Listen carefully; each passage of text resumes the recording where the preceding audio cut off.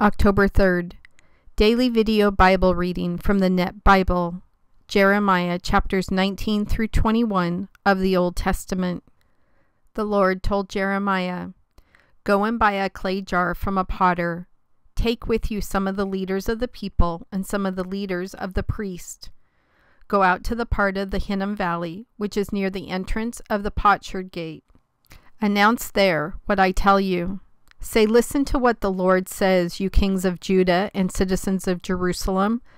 The Lord God of Israel, who rules over all, says, I will bring a disaster on this place that will make the ears of everyone who hears about it ring. I will do so because these people have rejected me and have defiled this place. They have offered sacrifices in it to other gods, which neither they nor their ancestors nor the kings of Judah knew anything about. They have filled it with the blood of innocent children. They have built places here for worship of the god Baal so that they could sacrifice their children as burnt offerings to him in the fire. Such sacrifices are something I never commanded them to make. They are something I never told them to do. Indeed, such a thing never even entered my mind. So I, the Lord, say, the time will soon come that people will no longer call this place Topheth or the Hinnom Valley, but they will call this valley the Valley of Slaughter. In this place I will thwart the plans of the people of Judah and Jerusalem. I will deliver them over to the power of their enemies who are seeking to kill them. They will die by the sword at the hands of their enemies. I will make their dead bodies food for the birds and wild beasts to eat. I will make the city an object of horror, a thing to be hissed at. All who pass by it will be filled with horror and will hiss out their scorn because of all the disasters that have happened to it. I will reduce the people of this city to desperate straits during the siege imposed on it by their enemies, who are seeking to kill them. I will make them so desperate that they will eat the flesh of their own sons and daughters and the flesh of one another." The Lord continued, "Now break the jar in front of those who have come here with you. Tell them the Lord who rules over all says, I will do just as Jeremiah has done.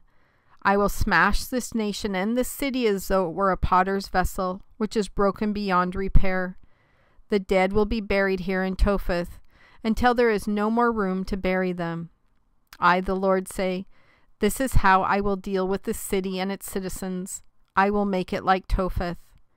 The houses in Jerusalem and the houses of the kings of Judah will be defiled by dead bodies just like this place, Topheth. For they offered sacrifice to the stars and poured out drink offerings to other gods on the roofs of those houses." Then Jeremiah left Topheth, where the Lord had sent him to give that prophecy. He went to the Lord's temple and stood in its courtyard and called out to all the people, "The Lord God of Israel, who rules over all, says, I will soon bring on this city and all the towns surrounding it, all the disaster I threatened to do to it. I will do so because they have stubbornly refused to pay any attention to what I have said." Now Potsherd, son of Immer, heard Jeremiah prophesy these things. He was the priest who was chief of security in the Lord's temple. When he heard Jeremiah's prophecy, he had the prophet flogged. Then he put him in the stocks which were at the upper gate of Benjamin in the Lord's temple. But the next day Potsherd released Jeremiah from the stocks. When he did, Jeremiah said to him, "The Lord's name for you is not Potsherd, but terror is everywhere. For the Lord says, I will make both you and your friends terrified of what will happen to you. You will see all of them die by the swords of their enemies. I will hand all the people of Judah over to the king of Babylon. He will carry some of them away into exile in Babylon, and he will kill others of them with the sword. I will hand over all the wealth of this city to their enemies. I will hand over to them all the fruits of the labor of the people of the city and all their prized possessions, as well as all the treasures of the kings of Judah. Their enemies will seize it all as plunder and carry it off to Babylon. You, Potsherd, and all your household will go into exile in Babylon. You will die there, and you will be buried there. The same thing will happen to all your friends to whom you have prophesied lies. Lord, you coerced me into being a prophet, and I allowed you to do it. You overcame my resistance and prevailed over me. Now I have become a constant laughingstock. Everyone ridicules me. For whenever I prophesy, I must cry out, 'Violence and destruction are coming.' This message from the Lord has made me an object of continual insults and derision. Sometimes I think I will make no mention of his message. I will not speak as his messenger anymore, but then his message becomes like a fire locked up inside of me, burning in my heart and soul. I grow weary of trying to hold it in. I cannot contain it. I hear many whispering words of intrigue against me. Those who would cause me terror are everywhere. They are saying, 'Come on, let's publicly denounce him.' All my so-called friends are just watching for something that would lead to my downfall. They say perhaps he can be enticed into slipping up so we can prevail over him and get our revenge on him. But the Lord is with me to help me like an awe-inspiring warrior. Therefore, those who persecute me will fail and will not prevail over me. They will be thoroughly disgraced because they did not succeed. Their disgrace will never be forgotten. O Lord, who rules over all, you test and prove the righteousness. You see into people's hearts and minds. Pay them back for what they have done, because I trust you to vindicate my cause. Sing to the Lord, praise the Lord, for he rescues the oppressed from the clutches of evildoers. Cursed be the day I was born. May that day not be blessed when my mother gave birth to me. Cursed be the man who made my father very glad when he brought him the news that a baby boy had been born to him. May that man be like the cities that the Lord destroyed without showing any mercy. May he hear a cry of distress in the morning and a battle cry at noon. For he did not kill me before I came from the womb, making my pregnant mother's womb my grave forever. Why did I ever come forth from my mother's womb? All I experience is trouble and grief, and I spend my days in shame. The Lord spoke to Jeremiah when King Zedekiah sent to him Pashur, son of Malchijah, and the priest Zephaniah, son of Maaseiah. Zedekiah sent them to Jeremiah to ask, "Please ask the Lord to come and help us, because King Nebuchadnezzar of Babylon is attacking us. Maybe the Lord will perform one of his miracles as in times past and make him stop attacking us and leave." Jeremiah answered them, "Tell Zedekiah that the Lord, the God of Israel, says, the forces at your disposal are now outside the walls fighting against King Nebuchadnezzar of Babylon and the Babylonians who have you under siege. I will gather those forces back inside the city. In anger and fury and in wrath, I myself will fight against you with my mighty power and great strength. I will kill everything living in Jerusalem, people and animals alike. They will die from terrible diseases. Then I, the Lord, promise that I will hand over King Zedekiah of Judah, his officials, and any of the people who survived the war, starvation, and disease. I will hand them over to King Nebuchadnezzar of Babylon and to their enemies who want to kill them. He will slaughter them with the sword. He will not show them any mercy, compassion, or pity. But tell the people of Jerusalem that the Lord says, I will give you a choice between two courses of action. One will result in life, the other will result in death. Those who stay in the city will die in battle, or of starvation or disease. Those who leave the city and surrender to the Babylonians, who are besieging it, will live. They will escape with their lives. For I, the Lord, say that I am determined not to deliver the city, but to bring disaster on it. It will be handed over to the king of Babylon, and he will destroy it with fire. The Lord told me to say to the royal court of Judah, listen to what the Lord says, O royal family descended from David. The Lord says, see to it that people each day are judged fairly. Deliver those who have been robbed from those who oppress them. Otherwise my wrath will blaze out against you. It will burn like a fire that cannot be put out because of the evil that you have done. Listen, you who sit enthroned above the valley on a rocky plateau. I am opposed to you, says the Lord. You boast. No one can swoop down on us. No one can penetrate into our places of refuge. but I will punish you as your deeds deserve, says the Lord. I will set fire to your palace. It will burn up everything around it.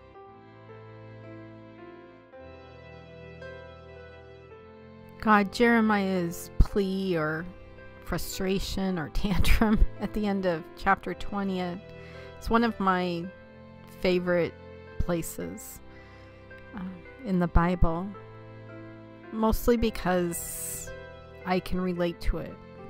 You know, a lot of times we read these stories and they seem like such fantastical people who always seem to do the right things, sometimes did wrong things, but eventually did the right things. And Jeremiah just seems like one of the most real people in the Bible, in all honesty. I know I could never be like Paul. He's just too perfect. I know I could never be like David and have messed up so bad in my life and then completely turn my whole life around. I know I couldn't do any of those things, obviously, without you. But Jeremiah is doing amazing things for you, and yet he's hurt, and he's in pain, and he's in sorrow, and perhaps a little bit in depression. He's younger, he's single, nobody likes him, he's definitely an outcast, and yet even if he wanted to stop talking about you and all the things you're putting in his heart, he says, I can't. They just continue to come out. Even if I wanted to stop him, I can't. God, I know that as Christians, we are called to live a joy-filled life. We're called to be unselfish. We're called to be obedient and humble and grateful for all that you've done. And trust me. Well, you don't need to trust me. You know my heart. You know that I feel that way.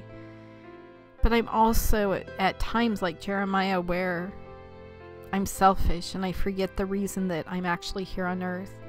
Sometimes I actually think I'm here on earth to enjoy what everybody else enjoys here on earth, whether that be entertainment or a relationship or acknowledgement of who I am here on earth. All those things that were taken away from Jeremiah, I understand his pain.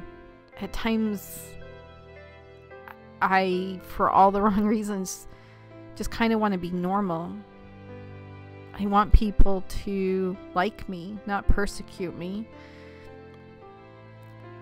I want to not be odd. I want to fit in. I want to have the trappings of the middle class. The husband, the kids, the house. And I know those are just selfish desires over what I know you sent me here to do and why you have me wake up every single morning and do those things. And Jeremiah knows that too, because you know our hearts. But sometimes we just get consumed with the selfishness of our small minds and our 5 minutes here on earth, our little blip on the radar, and we get caught up in the marketing message of society and what the world has to offer us. And the momentary gratification at that moment seems bigger than the totality of the story you have for us, God. In this day and age of the internet, where things just keep getting smaller and smaller and smaller, you know, we go from MySpace, which was pretty lengthy, to Facebook, which is like kind of a couple sentences or maybe just a link, to Twitter, which is only 140 characters. Now Vine, which is, 7 seconds. Our attention span just gets smaller and smaller and smaller as we value such smaller portions of things. God, I ask that when my heart goes into those smaller spaces, that you remind me how big you are. That you remind me that you're sovereign over everything in this world, including my story with you. That when I seek the things of this earth, please remind me what you have in store for me. And yeah, it might be a story like where people won't like me, where I'll be persecuted, where I'll be odd, where I'll be single, where I'll be different than other people. But just like Jeremiah knew, I also know that you were right here with me. Through all these times where I don't fit into this world, I know that you're right with me because I fit into yours. And even though I don't get that picture yet, well, not any more than my selfish heart will allow me, I know that you do. I know that you know the plan for my life. You have before I was even born. And God, I don't need to know that plan. I just need to trust in you. That's all it comes down to. So God, allow me to trust in your big plan, in your sovereignty, in your hugeness in my life. And allow me to quit taking on the small things in my life and making them big. In your Son's name I pray. Amen.